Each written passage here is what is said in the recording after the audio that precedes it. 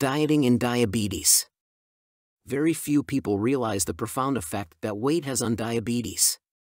Even instances of gestational diabetes are much greater in patients that are overweight than in those that are not.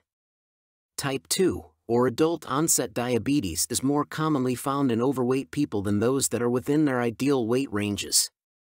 In fact, almost 90% of those with type 2 diabetes are overweight. If you are suffering from type 2 diabetes, the best gift you could possibly give yourself just might be the gift of getting your weight under control. Among those that suffer from type 2 diabetes, almost 40% have high blood pressure, which is another condition that is believed to be exacerbated by excess weight.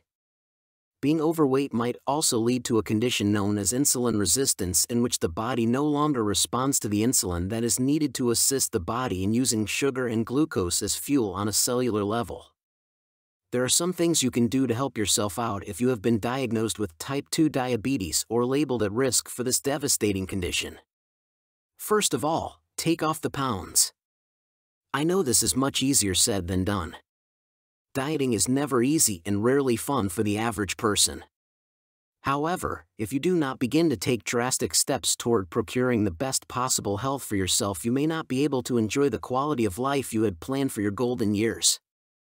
Let your condition be your motivation and make plans to enjoy watching your grandchildren and great-grandchildren graduate college.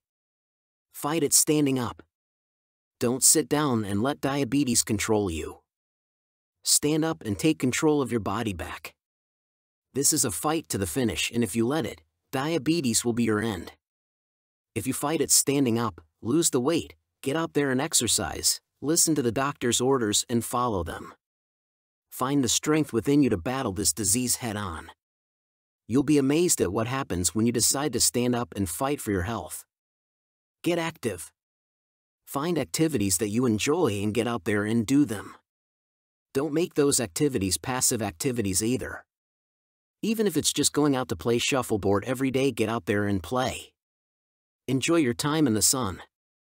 Pick flowers with the little ones. Take up golf.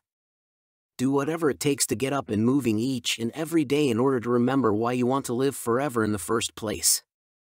Watch what you eat. Garbage in, garbage out, right? You have strict dietary requirements once you've been diagnosed with diabetes. This means that you absolutely must follow your dietary restrictions.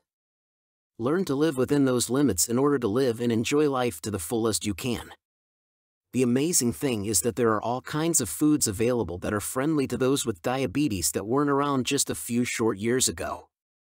It is quite possible to live and eat quite nicely with diabetes if you stick to your plan. The most important thing about dieting with diabetes is that you never lose sight of how crucial it is to do so. For more free educational content, visit learnforfree.biz. Content produced and distributed by AllSuperInfo.